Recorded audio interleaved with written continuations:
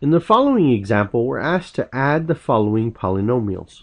So I'm going to give you two simple steps that you can follow to do this very easily. So the first step is to get in descending order. Right, so that's the first step. The second step is put in what I call column form. So now, in order to do this, let's take the first polynomial expression. We know that it's already in descending order, so that's perfect. The second one is also in descending order. So now all we need to do is write this in column form.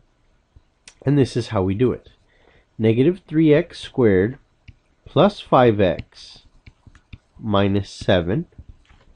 And then right below it we will write plus a 2x squared minus 3x plus 10. Now we will add using addition rules that we've used. We're adding just the same way that we used to add when we were in grade school, except we're working with integers now. So now we have negative 3 plus 2, which we know to be negative 1. So then we have a negative x squared. You might write the negative 1x squared, but the 1 is not necessary, so negative x squared works. Then we have 5x minus 3x. So 5 minus 3 is a positive 2. So we'll write plus 2x. And then we have negative 7 plus 10, which we know to be positive 3. So after putting this in column form, we have our answer. Negative x squared plus 2x plus 3. Looking at the next polynomial expression, again we're going to get each in descending order. We know that the first is already in descending order, so we can just simply rewrite it. Minus 3x squared plus x minus 4. Now the second expression is not in descending order, but we will put it in descending order.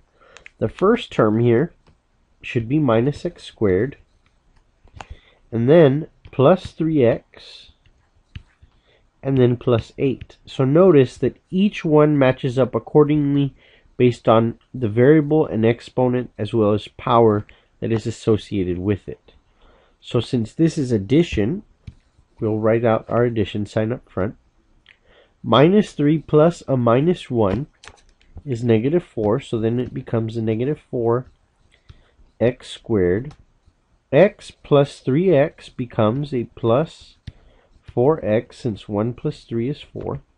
And negative 4 plus 8 is positive 4. So our answer here becomes negative 4x squared plus 4x plus 4. Now, you may be wondering, what if you're missing terms and not everything lines up? So we'll address that in the very next example. So we have x minus 7x cubed plus 2x cubed minus x squared plus 8x. We notice that in the first polynomial expression, we are missing an x squared term. So first of all, let's get this in descending order, and then we'll see what we do. So the first set of expressions, we'll write negative 7x cubed, and then I'm going to write plus a 0x squared, and I'll explain that in a minute, plus x. Now the second expression we see is already in descending order.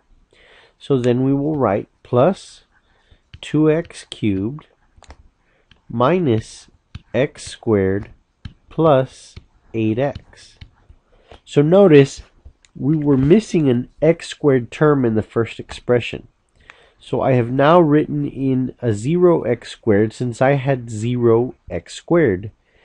There were no x squared, so I had 0 of them. So by simply writing in a 0x squared here, I have taken care of the missing value. So this won't change our expression at all, because notice 0 minus anything or 0 plus anything is simply itself. So we'll work on the addition. Negative 7 plus 2 becomes negative 5. So negative 5x cubed.